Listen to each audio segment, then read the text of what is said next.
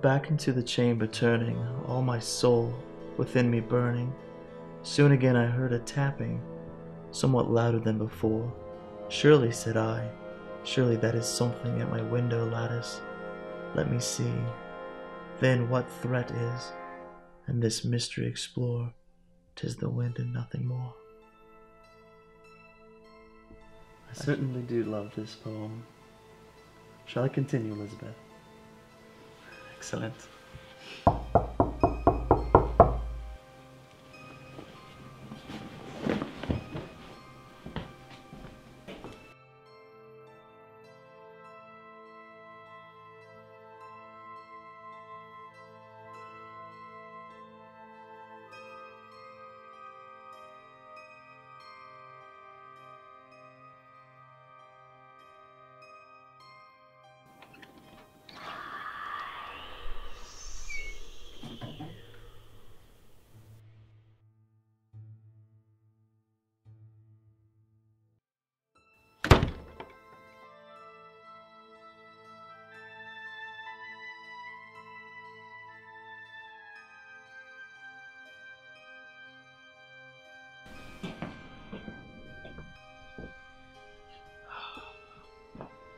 Where was I?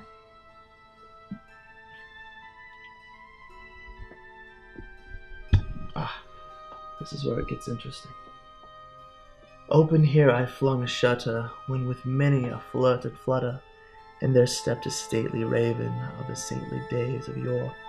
Not the least obeisance made he, not a minute stopped or stayed he, but with mine or lord or lady perched above my chamber door, perched upon a bust of Pallas, just above my chamber door, perched and sat, and nothing more. Oh, this poem is amazing. I wonder what happened to the man. A few more paragraphs left. Prophet, said I, thing of evil, prophet still, if bird or devil, by that heaven that bends above us, by God, both adore. Tell this soul with sorrow laden, if within the distant Aidenn shall clasp a sainted maiden, whom the angels named Elizabeth. That can't be right. Clasp a rare and radiant maiden, whom the angels named Elizabeth.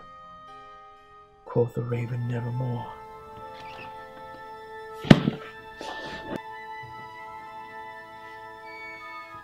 Enough with the stupid pranks already, kids. I mean it. I've had enough.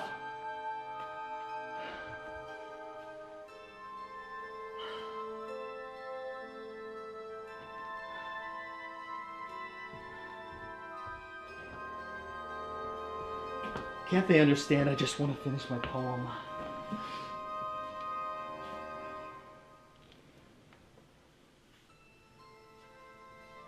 Be that word our sign of parting, bird or fine. I shrieked, upstarting, get thee back into the tempest, and the night's Plutonian shore. Leave no black plume, as a token of that lie thy soul has spoken. Leave my loneliness unbroken. Quit the bust above my door. Take thy break from out my heart, and take thy form from out my door.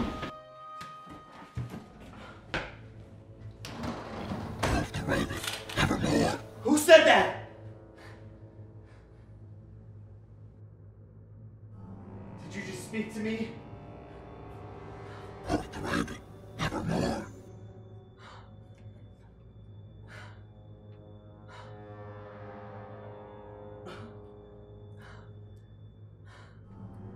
Finish the poem.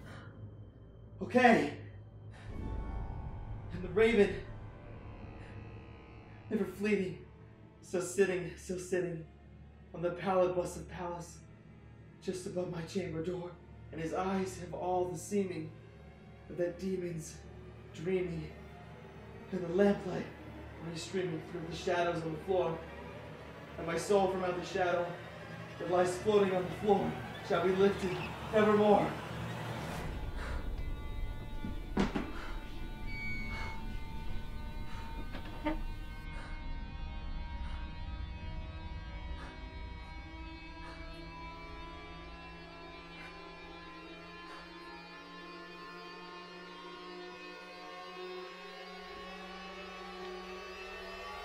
Elizabeth.